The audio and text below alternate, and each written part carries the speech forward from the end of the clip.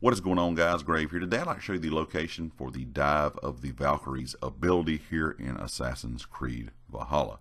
Now this is another ability that is located in England, so you're going to have to be in England before you're able to find this.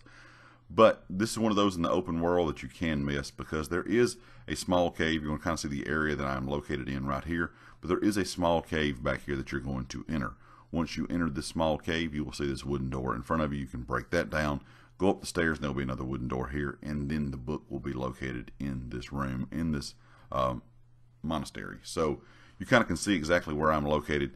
A lot of these are around areas that you're going to be raiding in, so make sure that you're checking everything when you're in these areas. This is an ability that kind of reminds me of something from Assassin's Creed Odyssey, where you can jump up in the air and attack enemies down below. It is pretty useful, and it does seem to do a good bit of damage to whoever's below you. So just keep that in mind. It's one of those kind of hard-hitting abilities.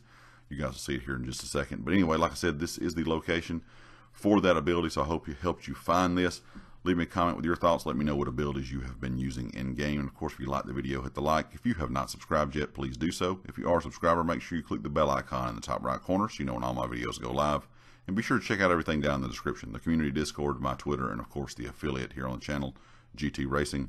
And I'll catch you all next time. Peace.